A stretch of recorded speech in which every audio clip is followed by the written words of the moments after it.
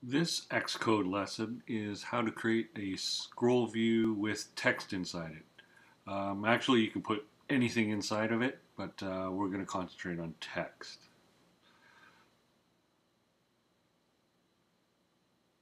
And we're going to add another view controller.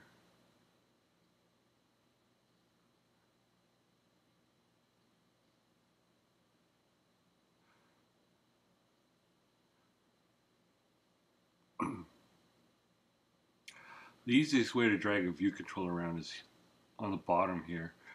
Okay, we have a new view controller, and we always want to add a button to get back to the main menu.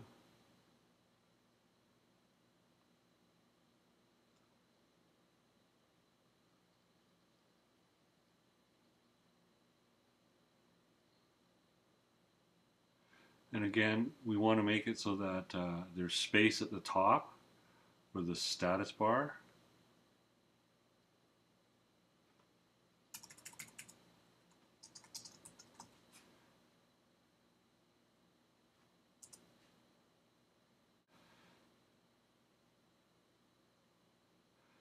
And if you don't have enough room, just scroll over, and now you can right click.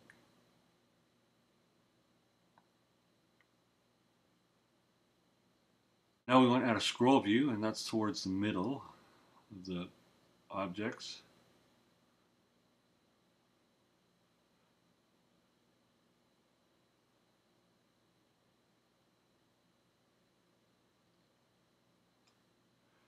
To get this scroll view to work properly in 3.5 and 4-inch mode, you're going to have to switch this to 3.5-inch mode.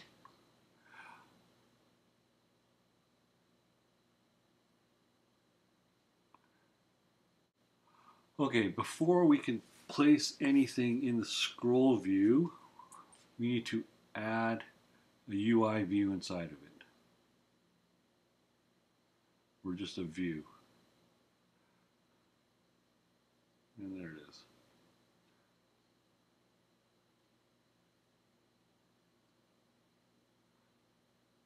And we want this to be as wide as our scroll view. So we'll add that constraint for the width. And we'll add a constraint for the height, or the top space.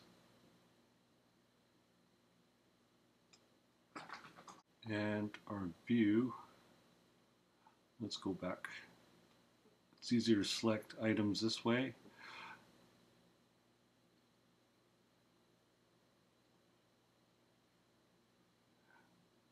I want to change the height of this view. Let's make it 500.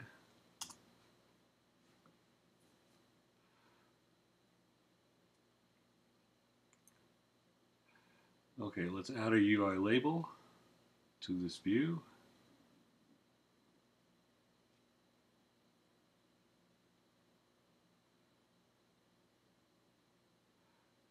And I know it's going to be fairly wide.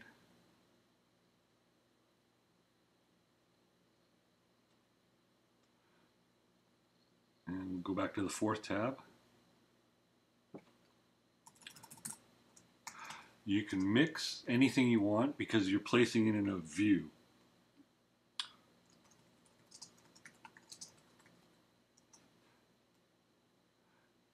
And we'll center this and we'll make it bigger. And when you center it, well, we can center it up here. There we go.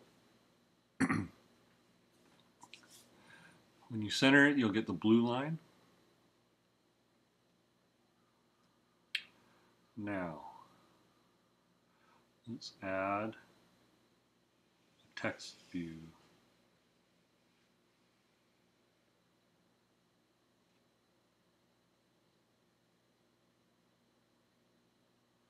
You decide how far to the edge you want to use it. I'm going to place it down here just to illustrate the scrolling.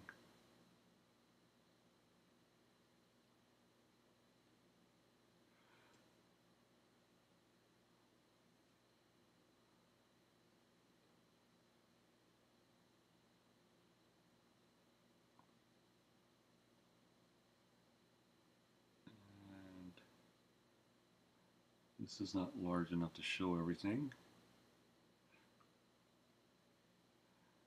And now I'm going to move it down.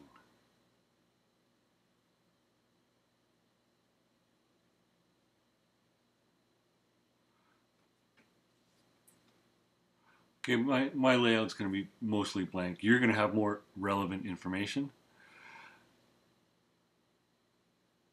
Now we need to add a subclass.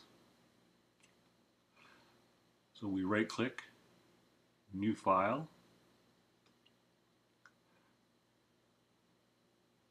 and it's going to be based off a UI view controller or a view controller. We'll call this large text area. Watch your capitalization. It's important later on. And we'll create that. And let's just move it into proper alphabetical order. It's not terribly important right now, but when you have a larger project with lots and lots of source files, you'll want this in alphabetical order. Now we need some IB outlets. You need a curly bracket, IB outlet, and you're going to need one for UIScrollView. And you're going to need an IB outlet for the UI view.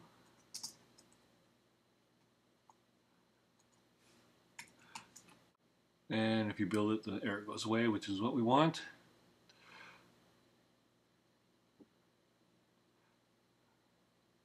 Now let's double click on that so it opens up in a separate window. We want to go to the storyboard again, go to our view controller, and we need to go to the third tab, and we want to select our large text area subclass.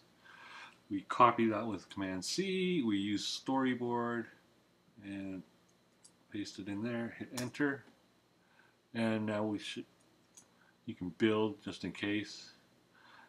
Now click on the scroll view, right click, and add our referencing outlet. And that's good. We need to add our referencing outlet for the UI view.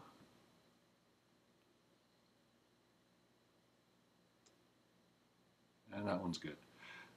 Now we can go edit some code.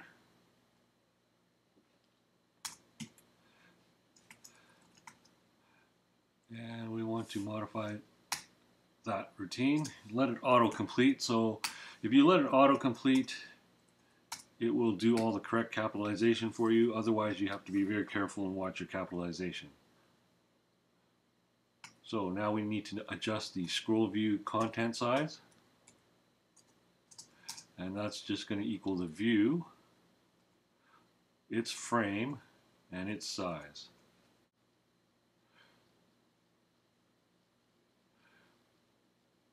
We need to connect the button to this screen. So I'm going to connect button 1. There we go. That's done. Okay, what we would like to do is we would like to center our scroll view in the big view. And center in container. Now we can run.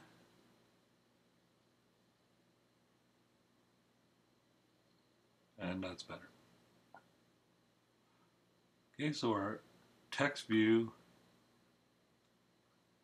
is sitting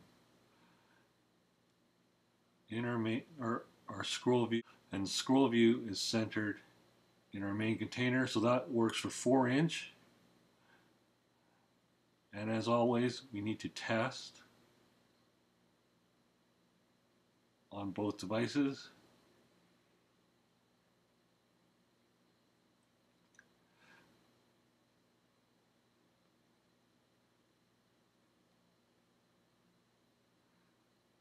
And we see that our text and view are centered inside the view. That's it for this lesson.